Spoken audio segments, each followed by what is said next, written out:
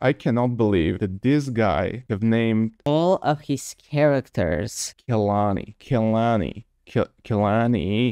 Hey folks, this is Kalani. The War Within expansion is right on our doorstep. The release date is set for August 26th, so that doesn't give us a lot of time to check all of our boxes on our big to-do lists. Pre-patch will most likely start up sometime next month, and we only have 2 months until the expansion launch itself. So let's go through everything to do before the War Within releases, some things that will get harder as we get closer to launch, and some things that probably aren't worth your time, just to make sure we can all get ready for the new expansion in the most efficient way possible. Nice. Now, before we jump in, be sure to hit up that like button and subscribe so you never miss another video. You know what? I never do that, and I hate when people do that. But I feel like a generous man today, so I just click the like button before I watch the video. Yeah.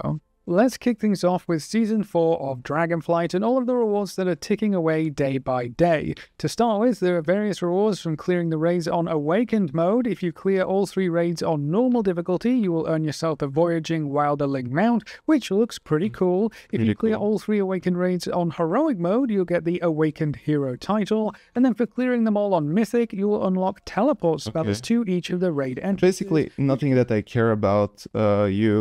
You kind of want to clear every raid in every difficulty so you can earn mount, title, and raid teleport spells. I kind of not interested about that, so let's see the other things that are worth. Something else you will probably want to do before Season 4 ends is to spend your bronze bullions. These vendors will most likely disappear as we... Okay, I don't understand this to try to get some gear before War Within, because basically when War Within comes out, you're gonna change your gear almost immediately, so don't try to bullshit me with all the gear stuff. So then we also have quite a few Mythic Plus rewards that will be going away as well. If you can obtain a Mythic Plus score of 1500 or above, you'll earn yourself the Keystone Conqueror achievement, which rewards you with the Draconic title, which... Okay, basically he's trying to say that if you do all the Mythic Plus and raids, you're gonna get a lot of achievements. I think people who are hunting for those achievements already got these achievements. PvP deadlines. And then we have the same kind of deadlines for Season 4 PvP rewards. This includes the season... Yeah, these people are also aware of these deadlines. It's a Pandaria Remix deadlines. This, I kind of wanted to get these. Yeah, more tryhard collector BS. Yes, exactly.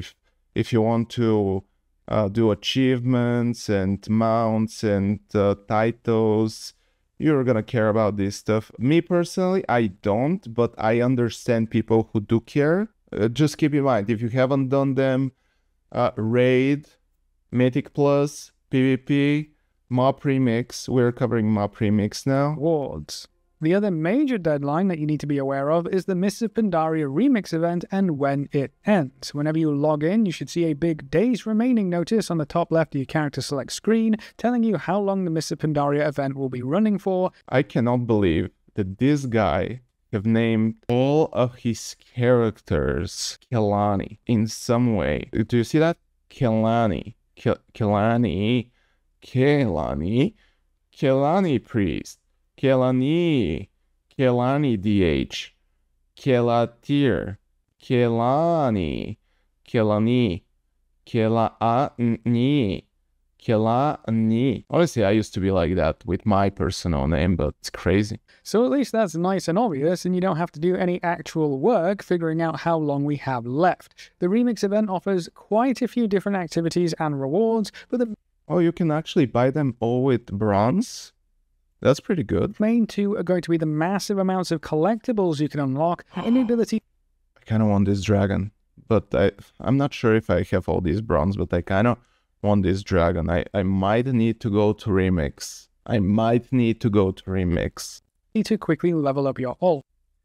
Everything in this event is going to cost bronze, which is a very simple currency to farm. You can either do the raids, focus on completing daily quests, or just leveling up multiple characters. There are vendors who sell mounts, toys, and a mountain of transmog, so if you are interested in picking up any of this stuff, you do... Wait a second. I kind of want to go into WoW. I have almost 10k, which means I can already buy some mounts here. Is this This is a crane. I don't care about the crane. This is what we're aiming forward. Well, I need level 35. I need 1800. I'm halfway there. Special BMAH vendor. So let's see. The event. Now, something that you may not be aware of is a special black market auction house vendor that has some time-limited goodies that will also be going away around about the same time as the expansion launch. Mr. Zulan sells a bunch of gold-related items, so a gold scarab mount, golden weapon skins and models, and some troll-related armor transmogs as well. The only big catch here are the gold costs. These are supposed to be huge gold sinks, so if you want to pick up any of this stuff, you are going to need a lot of gold. What's interesting is that the vendor specifically says these items will only be available until the end of August, which lines up with the release of The War Within. So basically, when The War Within starts up, all of these items will move to the black market auction house, so they will be much harder to get your hands on, and they'll probably end up being a lot more expensive as well. So if you want any of these goodies and you have the gold to spare, they won't stick around forever. If you've got all of your end of season stuff done, or maybe you're just not that interested, now is also the perfect time to get your alts all leveled up. Not only will this give you plenty of choices for which characters to play in The War Within, but leveling up your alts could also have quite a few additional benefits this time around. Okay, of course I'm gonna level my alts. System. This is what I'm doing. Move us more towards I'm gonna do wide progression instead of character-specific progression. Things like renown levels will be shared in The War Within, progress through certain features and systems should carry over between characters, and all in all, you should be able to swap characters much easier without losing. Okay, anyway, any professions, any progressions is gonna be transferred to all your characters. So level up your alts. That's one thing that I'm gonna do, and it's a Pandaria so far. So let's see the other thing that I need to do before War Within. One class I would recommend absolutely everyone at least creates, that's not what we have, would be an evoker. Right now in the live game... what I'm gonna say about evoker is I enjoyed dragonflight, but I don't enjoy evoker. You can decide what you're gonna do.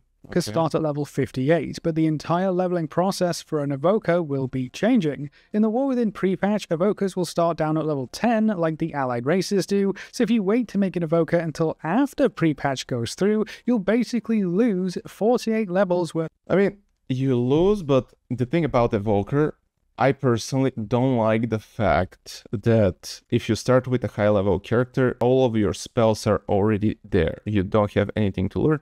I really like the ability to just start level 1, you have one spell, on level 2 you have another spell, you figure out where to put it on the bar, where it's comfortable. So I kind of would appreciate if I start as level 10 evoker, not 58. Because it's not the age. If you played in Legion, Demon Hunter was absolutely the best. Yeah, storyline-wise, maybe it makes sense, but as a player, it's really hard to figure out what spells does what, how important is it, and you're constantly trying to figure out, you know. But the age leveling where you start with 3 spells and you get them by questing, that was awesome. You know, that was absolutely awesome. I love that now when you're saying it. But of time and progress, these changes are coming. Okay, what's next? So you want to at least make the line.